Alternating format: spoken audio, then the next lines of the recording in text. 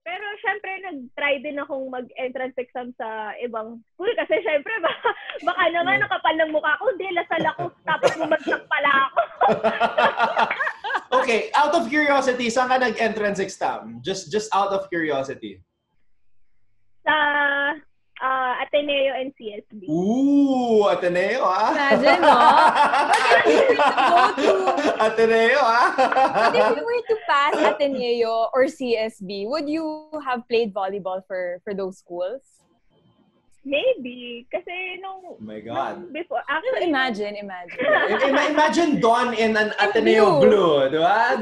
Sasabay pa kami. Yeah. Oh my God. That would have been crazy. Denden and Don in one team in college? Oh my God.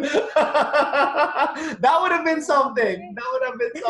You know what, guys, I consider this a very special episode because we have two of the best liberos in the entire country, Denden Lazaro and Don Macandili.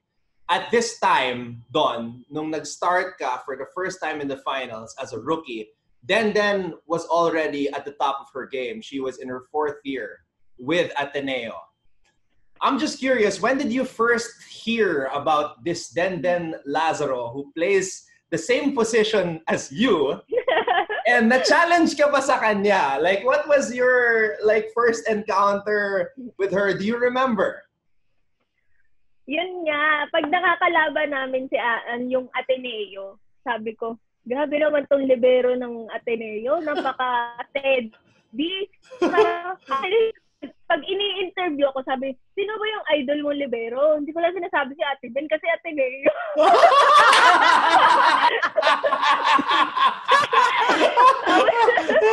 Sabi ko kasi, parang itong yung libero ng Ateneo, gusto ko yan gayahin kasi ang steady ng pasa, tapos sobrang mature maglaro. So, yan, secret lang natin yun na Wow. Ay, first time ko marinig yan. Ako. Yes. I'm getting goosebumps. Oh. Sweet. Pero, Don, okay, nung first year ka, I was so impressed and medyo nainggit ako kasi ako, coming from high school, converted lang ako as a libero. And then, hearing about you na high school pa lang, ang dami ng championships, tapos awarded ka rin as best libero from high school, and then in college, natuloy mo yun, you were still a libero. I'm like, sobrang nainggit ako nun kasi ang hirap mag-transition from a different position to a libero, tapos from high school to college. So, ikaw ba, masasabi mo ba na malaki yung naging adjustment mo from high school to college, even though you were still playing the same position? Siguro hindi masyado, pero in-expect ko na na marami akong kalaban din sa position na yon. Kasi when you have a team naman, it's not like sakto lang na 2 libero, 12 players. Laging may putal kasi pagpipilian pa yan eh. So, I think coming into college, yun yung nasa isip ko. How am I gonna prove myself worthy of the lineup? So, talagang when I came into college, super nag-observe ako ng ano ba yung kailangan kong skills, ano ba yung kailangan kong i-improve sa sarili ko para at least I'm on the same level as my seniors. So, yun yung challenge ko nung pumasok ako ng college. I think there was good momentum with regards to the libero position. Kasi, di ba, season 76, season 77, Denden was the libero for Ateneo and Ateneo won back-to-back championships. And then when Denden graduated, ikaw naman yung nag-emerge doon. So, you and Denden became teammates. I mean, from rivals, Ateneo Lazaro, naging magkasama kayo sa national team. So I want to ask your thoughts on that. Like, itong libero ng Ateneo, yung ang galing pumasa, yung sobrang steady, magiging teammate ko na sa national team. What was the feeling like? And were you guys friends right away? Paano ba yun? Actually, hearing stories from other people. Ano yan? Ano yan? Ano yan? Spill mo. Sinong people? Sabi nila, mataray daw si Ate Den. Nako po. Na-intimidate ako na lahat. Magiging teammate kami. Tapos magka-position pa kami. So parang, paano kaya kami magsasama? Like, kasi syempre, pag training, magkasama kayo lagi. But it wasn't true. Talaga na super bait ni Ate Den, down to earth. And talagang I expected actually magiging like parang yung competitive ba na parang magkakaroon ng hate kasi na-experience ko yun before yung parang ka-position mo tapos hindi siya healthy competition. So ayoko sanang ma-experience yun and hindi ko talaga na-experience yun with Ate Den. Very healthy competition kami na nagtuturuan kami like kung anong adjustments and we learn together, we grow together. Especially it's like my first time being the national team, going against international competitors. So parang I was learning talaga from Ate Den kasi with her past experience with international competitions, madami talaga ako natutunan sa kanya. Then, on the flip side, ikaw naman, what were your thoughts when you knew that you were going to become teammates with Don Macandili? Kasi nung time na to, kakabalik ko lang from med school. So I was like starting from scratch after a year of not playing. So like, nagulat rin ako na I was included in the national team noon. Like, sabi ko sa sarili ko na, okay, goal ko lang naman na maging part ng national team ulit. So I was really surprised, but hearing na Don's gonna be part of the lineup, I'm like, okay, kampante ako na somebody's gonna be, in charge of the position, and I'm gonna learn from her. Kahit na she's younger than me, I was open to like learning from her, and I remember like, I think it was in a game or a scrimmage, na nilapitan niya ako, Ate Den. Kasi tinuturuan niya ako, Ate Den, if you're gonna set the ball, might as well set it kung saan ka nakaharap kaysa yung nasa likod. Parang you're setting it sa likod mo. Kasi that's a habit of mine nung Ateneo. So ginagawa ko siya sa national team. But then, Don was telling me, okay, Ate Den, relax ka lang. I-set mo na lang kung saan ka nakaharap para mas madali. So we were learning from each other, as she said. Like, it was healthy competition. Competition, kasi you're athletes eh. Siyempre, you wanna be part of the starting lineup. But hindi kami yung, anong tawag dito, yung parang every man for herself.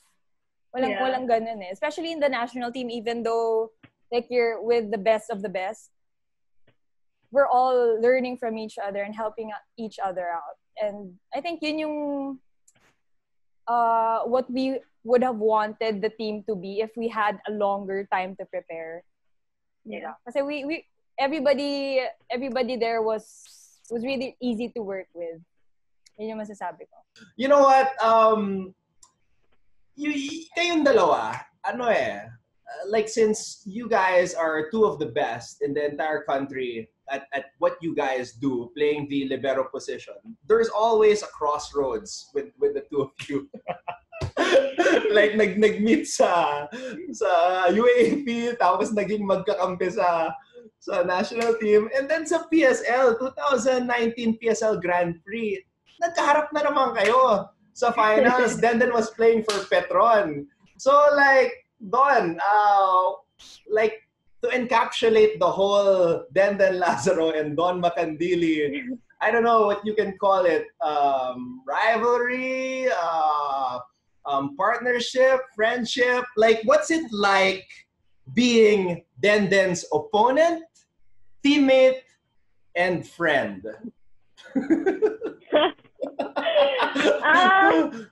Love-hate relationship, Ate Den. Wow! Love-hate ha? May hate ha? Bakit naman? Very yan. Siyempre, lahat naman ng players, on the court, ano yan, parang magkalaban tayo, walang friends. Tama, Pero tama. outside the court, it's all love, ganyan. Minsan nga, pag di ba, minsan pag nakapila ka sa may dugout, tapos magbabatian kayo, ganyan. Tagaganyan na kami natin. Huwag masyadong galingan ha. Huwag masyadong galingan. Ton, relax ka lang ha. Naglolokohan kami before the game. I think that's the respect factor. I think that's the respect factor. Yeah. Definitely. Because you know yung capabilities ng kalaban mo eh. But then, of course, when you're on the court, parang hindi kayo magkakilala. Yeah. You know, and I think a lot has to be credited to you guys for putting the libero position in the spotlight. Kasi dati nung una, syempre, papanoorin mo yung mga open spikers, yung mga matatangkad na middle blockers. But I think because of what you guys did, napapansin na yung libero. Like now, we have Kat Arado, tapos yung mga batang libero like Jennifer Nierva of NU, na nakikita mo siya na yung nagko-coach sa huddle. Diba? Nakikita mo na, you know, these liberos can step up and become leaders of a team and make an impact as well. Like, I just want to ask the both of you, like, how happy are you seeing, you know, these new liberos step up and shine? I think I was one of the lucky liberos na parang pa-peak na ng like recognition ng liberos in the Philippines in volleyball. So parang ako na yung nag-benefit. Parang thank you to the yung mga seniors ko na in the past na although low-key sila, but really sobrang effective nila yung impact nila sa team. Sobrang efficient nila as a libero. Like, yung position as a libero, parang napakita nila na it's as important as any role. And coming to my years in playing volleyball, parang ako na yung nag-benefit dun sa yung sinasabi mo, it's in the limelight na nga. Na, liberos are as important as any role in the team. So parang ako lang yung nag-benefit. Kami lang yung nag-benefit na pinapakita na sa highlights and sa pinofocus na sa TV, ganun. But you're right, Anton, na like, I think first time watchers of volleyball, syempre yung una mong mapapansin, yung pagbaon yung palo, diba? Yung makaka-point. Yeah. But then, it's nice to know that like people are pushing for, you know, highlighting the different positions rin in the sport, like the libero, the setter, the middle blocker, because all of those are like vital pieces in the team, in the game. So, and ang galing rin na, well, di ko rin na-imagine na marirecognize yung position namin. And doon, hindi sa nag-benefit ka sa mga ginawa namin. It's your hard work. And I've seen how hard you work. Yung sa national team, parang ako, wow, that's why she's so good. Because she's so like focused and dedicated in what she's doing. And, you know, she's like a sponge. As she said, like what she sees, she tries to, you know, learn from other players. Kahit na magaling na siya, like she's proven and tested already. And she's won so many awards. But, you know, she's willing to learn from other people.